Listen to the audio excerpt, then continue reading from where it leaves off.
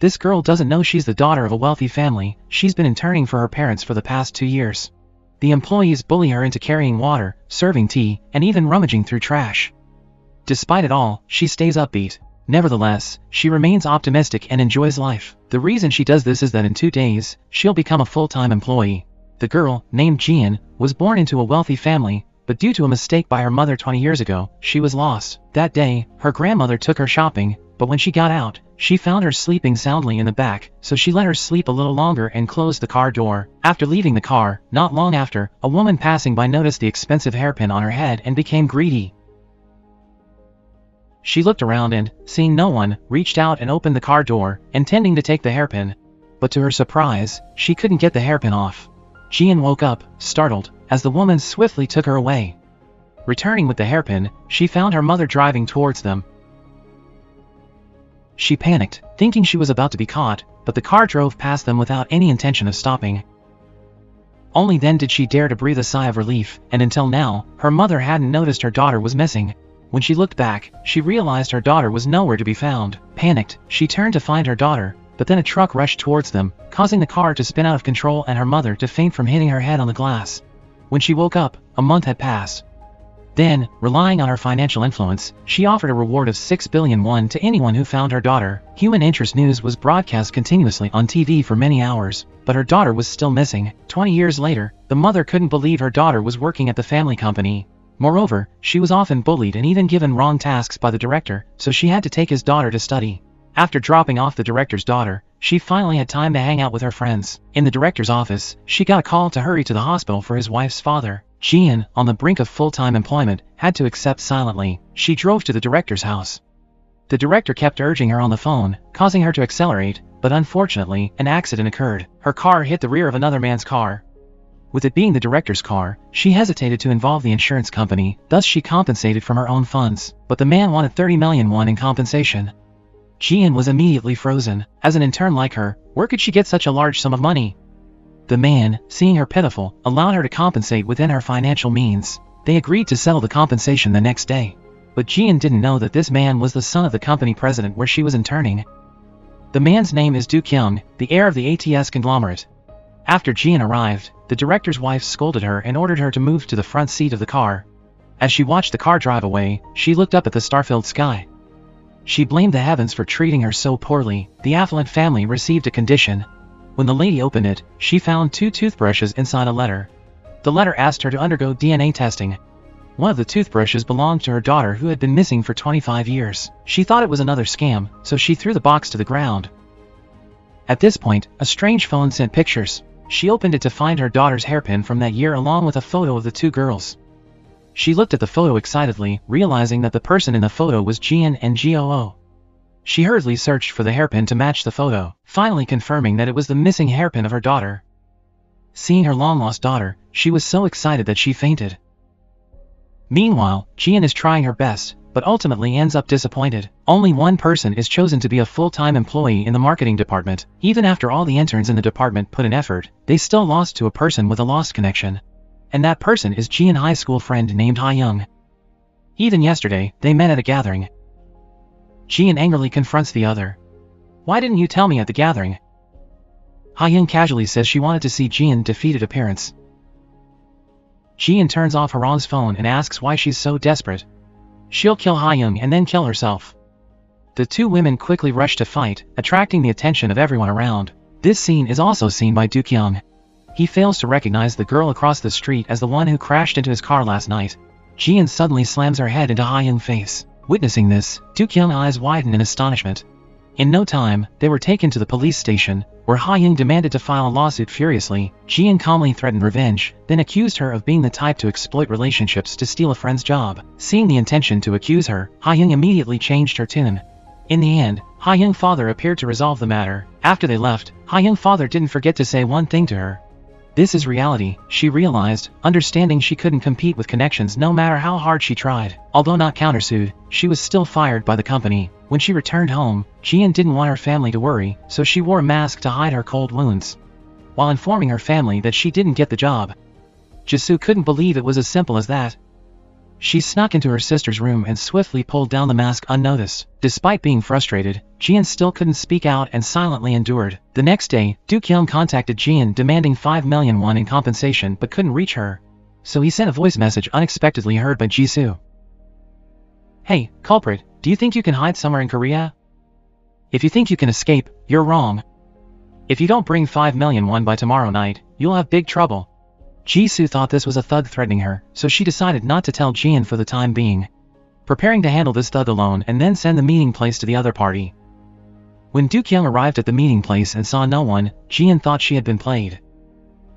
As he took out his phone to call, Jisoo suddenly jumped out, angry, and filmed him. Do-kyung snatched her phone and interrogated her why she was filming him. Jisoo said she would report him for threatening others because her sister didn't have a car, so how could she run into him? Do-kyung overheard, realizing they were sisters. After explaining, Jisoo realized her sister had caused trouble, repeatedly apologizing. On the other side, the lady received the DNA test results. One of these two people is definitely her daughter who disappeared 25 years ago, and the lady is Do-kyung's birth mother. At this point, there were some strange calls. The other party claimed that the package was sent by them, demanding 1 billion won to reveal the information about her daughter. And this couple is the man who abducted her daughter. The lady angrily said that as long as her daughter is found, she will reward 2 billion won. The woman was overjoyed upon hearing this. They arranged to meet an hour later. But they didn't expect that the lady would bring a group of thugs to the meeting spot. They were quickly outnumbered. From their mouths, the lady found out the address of her daughter. Shortly after, she went to Jian's house. Without beating around the bush, she directly asked Jian's mother which of the two girls was her daughter. Jian's mother, taken aback, said both girls were her daughters. They were fraternal twins. After a heated debate, the lady took out the DNA test results, stating that one of the two was her lost daughter. At this point, Jian's mother couldn't hide anymore and had to admit that Jian was her daughter. Jian? This was the most indifferent mother Ad had ever met. When shopping, she only chose things for herself, paying no attention when one of the two babies ran out onto the street. When the mother heard the collision, she turned back only to see her daughter gone forever. After losing her daughter, she blamed herself immensely. On her way back from her daughter's funeral, she found a girl sitting and crying loudly. Seeing the child of the same age as daughter, she decided to take her to the care facility without realizing she was from a wealthy family. 25 years later, the mother and Rich, through various sources, found her way to the doorstep. After a fiery argument, Jian's mother finally admitted that Jian was her daughter. After learning that Jian was her daughter, the lady urged Jian's mother to quickly tell her the truth. In a few days, she would welcome her home. Based on the address provided by Ian, the lady found the fried chicken shop where Jian worked. Seeing her daughter working hard and being scolded by her boss made her, as a mother, feel extremely distressed, so she went to meet the shop owner. Then she handed over a sum of money, asking him to change Jian's job and give her this money. The boss reluctantly agreed, informing her that his grandson needed a job, so he had to let Jian go and gave her a week's salary. Jian counted the money and gave the boss the excess. The greedy boss pocketed the excess money. After receiving her salary, Jian rushed to the convenience store to buy a rice ball and the cheapest bottle of water. Her friend called her at that moment. During the conversation, they mentioned money, reminding Jian of the accident with the car insurance. She still hadn't paid the 5 million won compensation. Panic-stricken, Jian said she was busy and hung up. Then she called Do-kyung. On the other end, Do-kyung told her to come quickly to pay for the car repair. Jian apologized, saying she had just lost her job, so she didn't have much money. Suddenly, Do-kyung asked if she knew Japanese or English. After getting an affirmative answer, he immediately told her to dress neatly and quickly come over, promising to pay her the highest salary. It turned out the interpreter for the international rich party he organized had suddenly had an accident. Jian hastily ran home to change clothes. At this moment, her mother wanted to talk about her identity, but all Jian could think about was the other salary, completely ignoring her mother's words. After changing into dusty clothes and shoes, she rushed out of the house, and shortly after, she arrived at the party. In the evening, when the activities began, Jian flawlessly translated English and Japanese from the stands. Under her guidance, the performance went smoothly. Do-kyung looked at her with satisfaction, and even the guests below nodded in praise. The event proceeded very smoothly, and suddenly Do-kyung received a phone call. His sister Seo-hyun announced that she had found his lost sister after 25 years, but their parents were arguing about it, so he was asked to come home quickly. Do-kyung asked a few questions of his friends and then left. As the event concluded, Jian waited alone for Do-kyung to join her for dinner, but he hadn't arrived yet. As everyone cleared out, there was still no sign of Do-kyung anywhere. She tried calling, but no one answered. Jian began to feel uneasy. Before getting here to catch the bus on time, she had spent all the money in her pocket, so she had to walk home. Misfortune continued to strike, so Jian hurried to the bus station.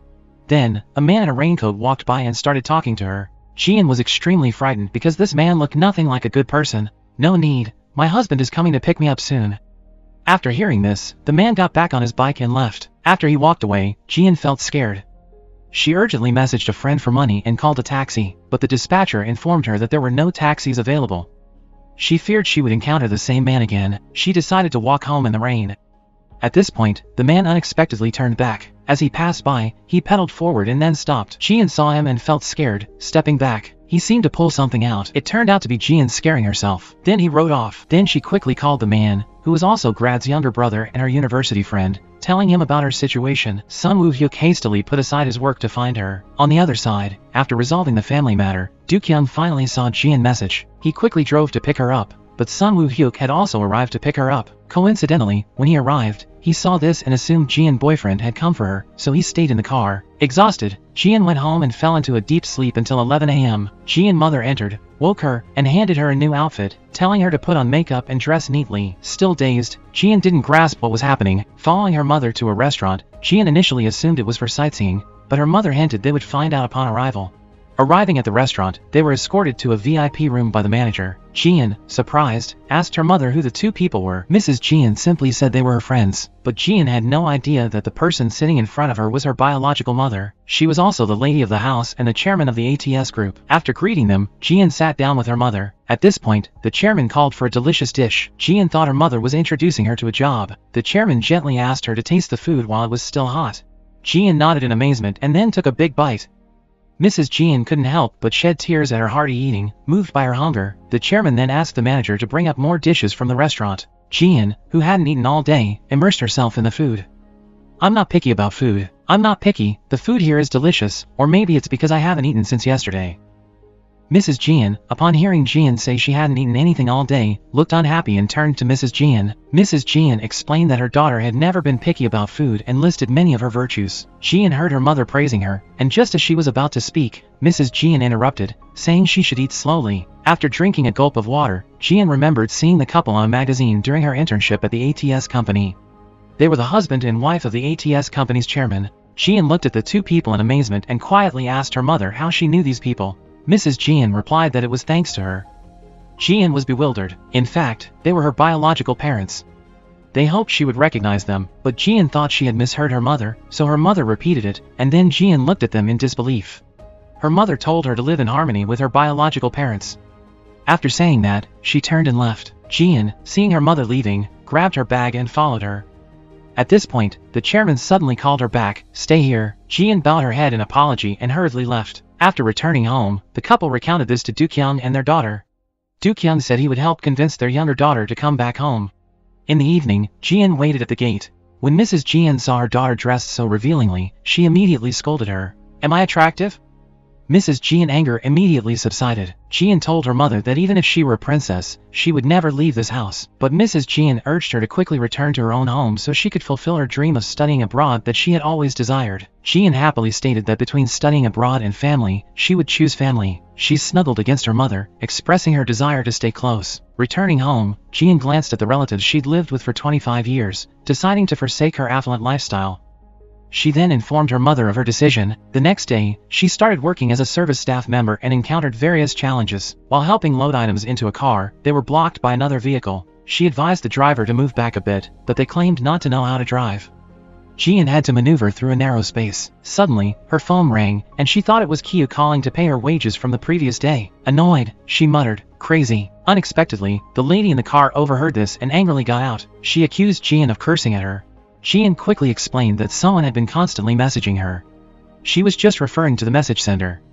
The woman reached out to see Jian's phone. When Jian was about to take her phone out, the woman snatched it directly. Jian wanted to say something but hesitated. To her surprise, it was a message from her mother. The woman thought she was lying. At this point, Jian hurriedly explained it was all a misunderstanding, but the woman thought she was mocking her. Jian's younger brother, who coincidentally witnessed this scene, bowed his head and apologized to me. Jian didn't know what to do, continuously bowing and apologizing, but the woman still had no intention of forgiving her. The woman said they had spent 10 million won here today. The manager swiftly identified them as VIP guests and promptly instructed Jian to apologize. Tense, Jian clenched her fists, pondered her family, and apologized. Her younger brother hesitated, glancing at his staff badge before entering to offer assistance. The woman still refused to forgive Jian. When asked why she had to apologize, Jian could only apologize. More people gathered, finding the actions of the other woman and her mother unreasonable at this point. Seeing his sister apologize, the younger brother felt distressed. After the incident, Jian returned to work like a lost soul, only to be demoted by the director. She handed over money, announcing she'd been transferred. Jian was puzzled as she had already apologized.